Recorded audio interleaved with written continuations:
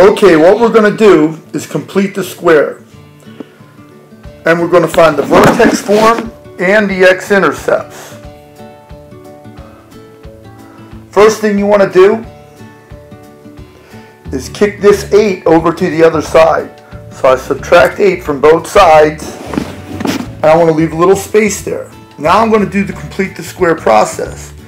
You take half of the b term. So half of -6 is -3. Now you want to square that -3. -3 times -3, well, that's going to be 9. Now this gives me a perfect square trinomial. Now if I add 9 to this side, I have to add 9 to the other side as well. Now x squared minus 6x plus 9 is going to give me x minus 3, the quantity squared. So it goes pretty quick. And 9 minus 8 is 1. I'm almost done finding the vertex form. So I'm going to split this into two separate situations, vertex form and intercepts. All I need to do now is bring that 1 over to the other side. So that's going to give me -1 equals 0. Now that's the vertex form of a quadratic equation. So if I had y equals the quantity x minus 3 squared minus 1, the vertex is staring me in the face. All I have to do is pattern match the h and the k. And the vertex of this equation is going to be opposite same. 3, 1. Actually, 3, -1.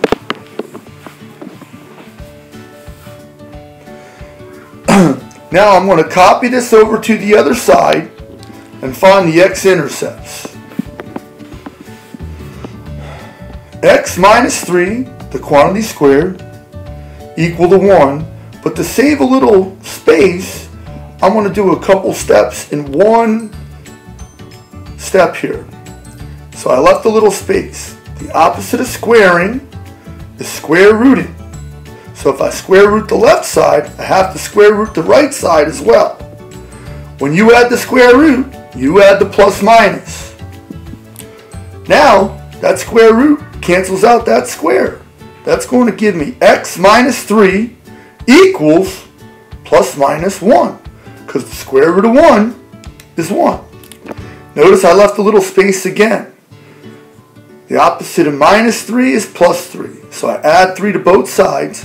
And this is going to give me two situations or two numeric answers. 3 plus 1, well, that equals 4. And that's going to be one of my x-intercepts.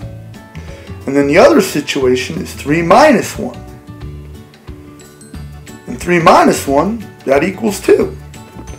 So my x-intercepts are going to be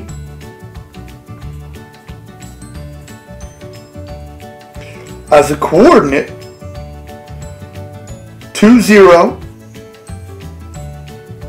and 4, 0. If I wanted to know what the y-intercept was, well, that would be 0, 8. But I just wanted to find the vertex form and the x-intercepts. Thank you.